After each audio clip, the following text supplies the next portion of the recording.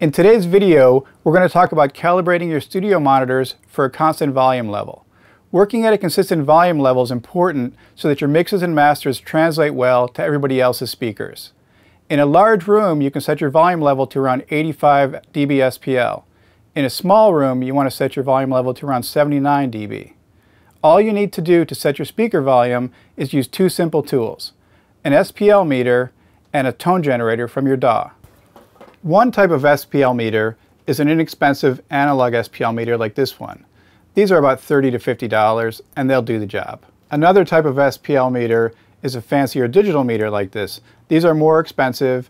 They're not any better for what we're trying to do, but they have more features.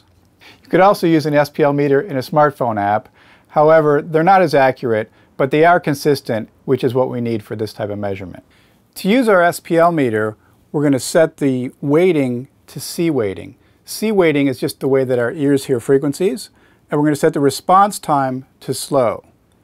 When we set our scale here to, say for instance 80 dB, when the meter is at 0, it's 80 dB SPL in the room.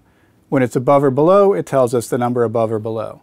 We're going to set up the meter between our speakers pointing up approximately at ear height and our listening position.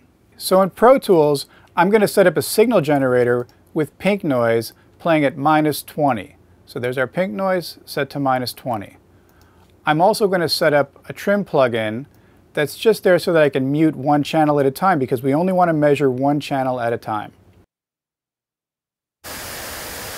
So I'm going to set this pink noise to read 79 dB on my SPL meter.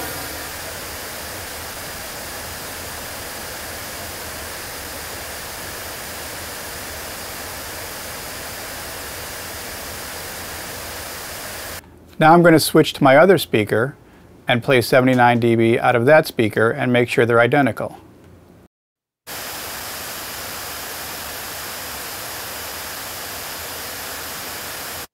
Okay, so both speakers are set to 79 dB. Now our monitors are calibrated. We don't want to adjust our speaker volume from now on while we're mixing.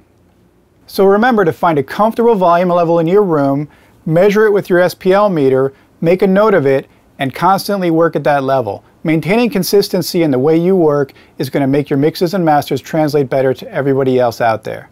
Also remember to set up your speakers properly, and if necessary, calibrate using Sonarworks room correction to get your speakers sounding their best in your room.